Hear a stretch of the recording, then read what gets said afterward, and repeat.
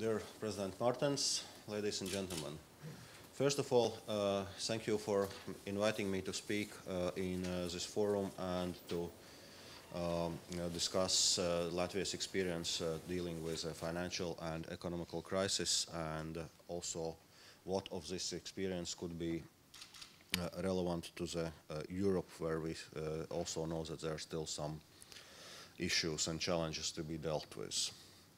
So, just a general information, as you know, Latvia is a small country with just over 2 million inhabitants, member of EU since 2004.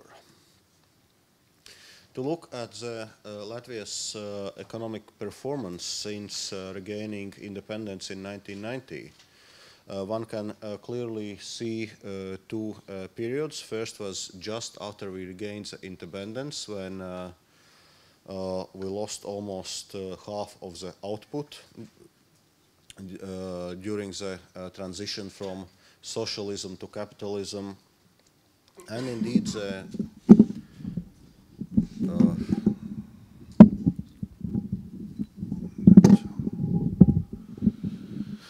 this recent crisis was also the second biggest crisis since regaining the independence, when between 2008 and 2010 we lost more than 20% of the output.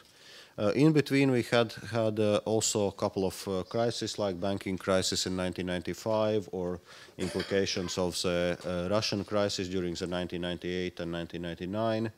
But certainly the recent crisis of 2008-2010 was by far the most severe crisis we had to go through in recent times.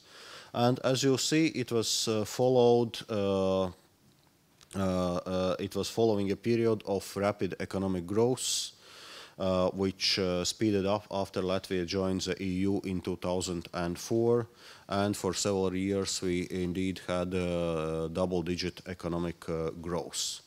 Unfortunately, this economic growth was unbalanced, so substantial imbalances in economy built up, and as a result we were getting ever more problems which were not being addressed. If you look at some macroeconomic data, you'll see that, for example, budget expenditure between 2004 and 2007 doubled in 3 years' time. Wages were growing in some years some 20–30% per year. Imports also almost doubled, which is worth noting that amount of the credit of economy between 2004 and 2007 increased almost 4 times. But unfortunately it was not put to very productive use. As a result, we were running huge current account deficit, at times exceeding 20% of GDP. We were running high inflation, in 2007 reaching double digits.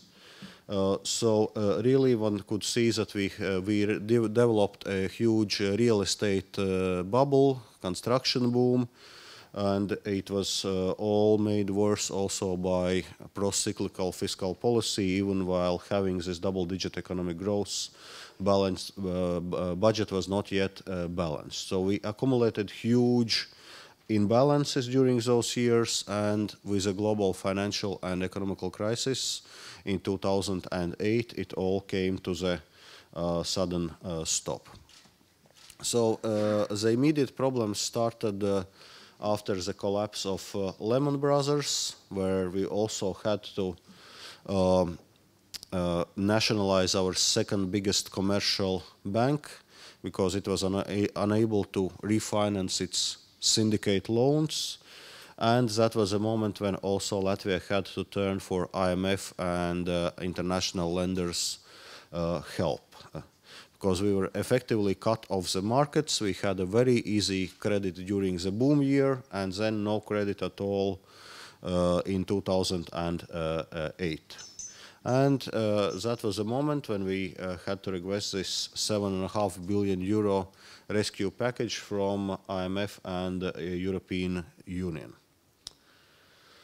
So what we choose as a strategy is really to deal with the public finances, to stabilize the financial situation of the country, to maintain the peg of the Lats to euro. And President Wilfred Martins mentioned this as an easy way or easy option. Well, I must say we were analyzing quite seriously what the implications of the devaluation could be. And indeed, we found that the social cost of devaluation would be, if anything, bigger than doing the austerity program or internal devaluation. Because we are very small and very open economy, so whatever competitiveness gains we could get through the devaluation would be almost immediately lost through inflation. We would just run up the prices. And moreover, if you think of the situation when a country is having a large budget deficit, as Latvia had in 2008, 2009, also 2010, then devaluation per se is not helping with a budget deficit. And given also the situation that more than 80% of the loans in the economy were in euros, it would also mean a huge insolvency problems for many people and companies.